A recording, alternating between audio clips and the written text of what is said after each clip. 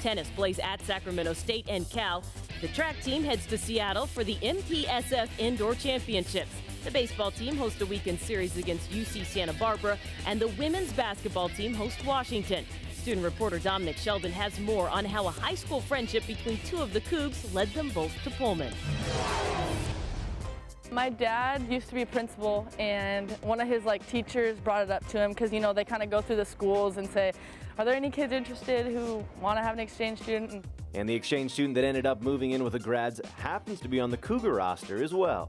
They're a very big family, surrounded by a lot of people who walk in and out of their house. At first I was kind of overwhelmed by all the people, but then I learned quickly that the Grads are all about family and friends and having people over for dinners, and it's awesome. My parents think of her as a daughter. My grandparents, they obviously think of her as a granddaughter.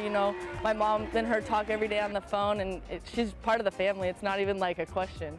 After Amojo had gone back to Germany, she started being recruited by schools back in the States.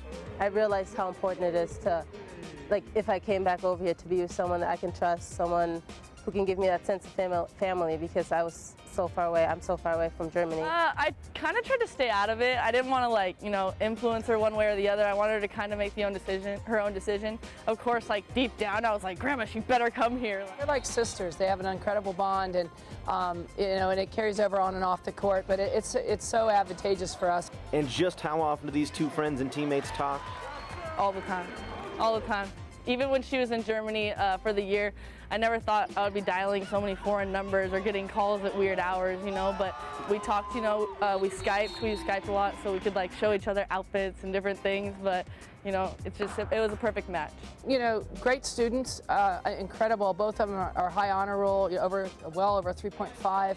Great out in the community. They love kids, so it's really neat to see them give back, and kids really relate to them, and it's fun to see that relationship kind of go both ways. For Cougars All Access, I'm Dominic Sheldon.